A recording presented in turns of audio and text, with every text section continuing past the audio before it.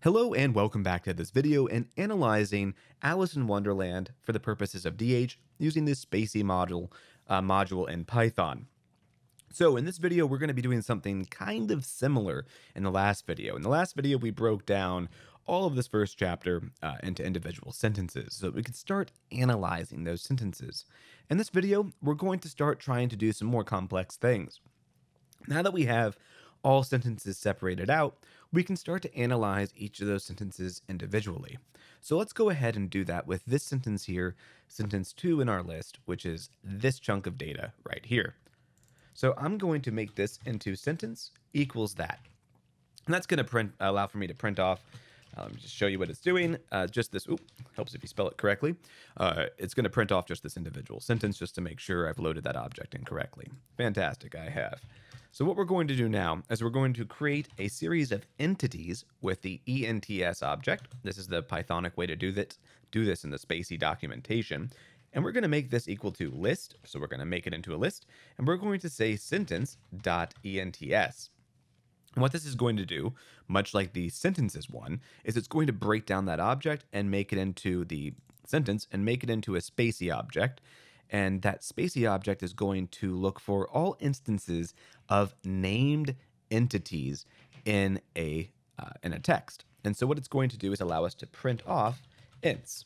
And if we print this off correctly, and we run through this correctly, we should get, and there you are, one occurrence. It's white rabbit. I know what you're thinking. White rabbit should not be a named entity because it's a white rabbit. Well, the reason why it's grabbing it is because it's capitalized. And in Lewis Carroll's work, Alice in Wonderland, he capitalized the white rabbit, which means it functions more as a proper noun, but as a named entity, something that actually has a specific name corresponding to it. So that's what it's done. It's extracted and found named entities. What's really nice about NLPs like Spacy is that it's not just going to find capitalized words. It'll find lowercase named entities, and it'll also get rid of any occurrence and ignore a lot of occurrences where a capital word is the start of a sentence. It's not going to even look for that. It will, however, look for that and grab it if it's a proper noun. My point in this is that using something like Spacy to find proper nouns and named entities in a text is much more efficient. It'll return far more true positives. You might have a few false positives. Those are easy to sort through, and I'll show you that right now.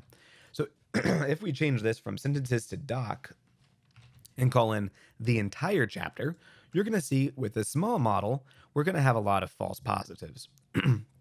So it's grabbed this right here, one period space down. This is the start of the chapter. It's not an actual person. It's not a named entity or anything like that. This is just a false positive. And if we keep on going through, we'll see the same thing happening with waistcoat pocket. It's capitalized. That's probably why the NLP is grabbing it here. Same thing with orange marmalade. These are false positives. 4,000 miles, not a named entity. These are false positives. If, however, we load in the large model, and this is going to take a little bit longer to do, what you're going to find is that the return list is very different. It's a lot more true positives, and it's got fewer false positives. So we see Alice, Alice, the hot day, Alice, rabbit, Alice, Alice. It keeps on going on. Some false positives are still in there, but you're grabbing really important true positives, and not just people, but named places, named entities that are locations. So that's how you extract named entities. But the cool thing about NLPs like Spacy is you can do far more than just that.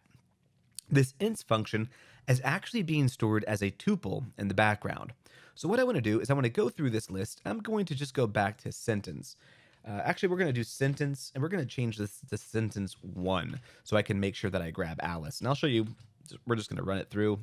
We're going to do the small model right now. Run this instead.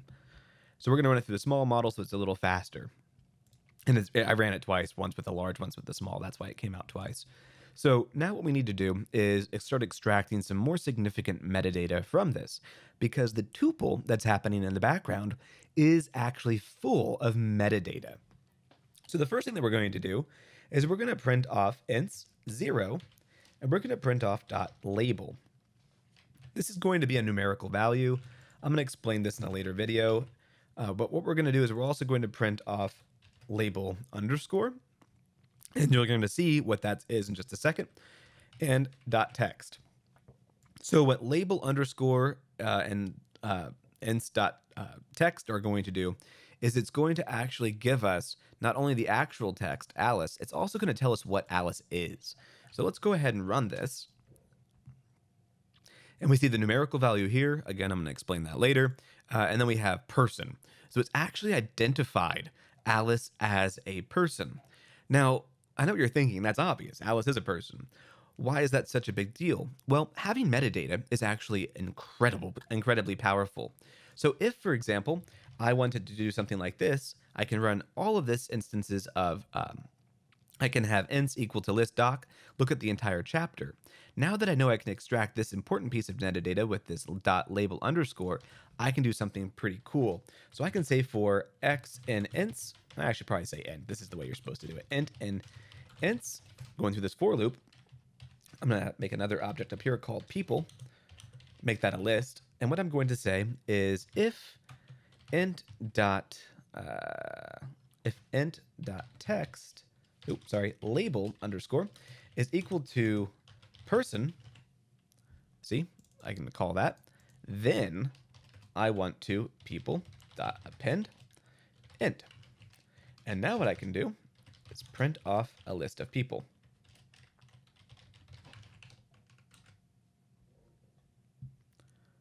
And what I have here is a pretty good cleaned up list of all instances. And what you can do also is you can delete duplicates from that list and not have all those. As you can tell, you're still going to have to clean up some of this data. You still have some false positives like I underscore down.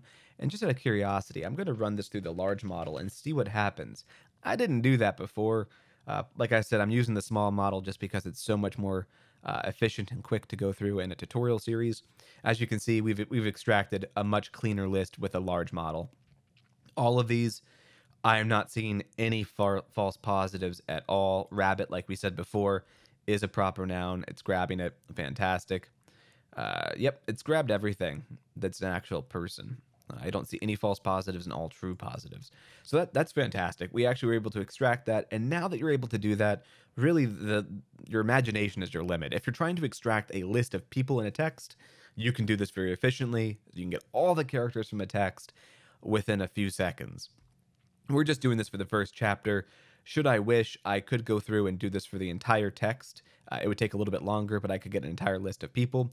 Like I said, you can also go through and just delete all the duplicates, should you wish, but then just to get a single list. But that's what you can do with NLP. That's what you can do with this ints thing. That's what you can do to extract all named entities. That's going to be it for this video. In the next video, we're going to start doing some more advanced things with this. We're going to start looking for not just named entities, but nouns and noun chunks. And I'm going to explain to you why those are different in the next video. That's all for this one, though. Thank you for listening. Thank you for watching this video. If you've enjoyed it, please like and subscribe down below and visit us at pythonhumanities.com.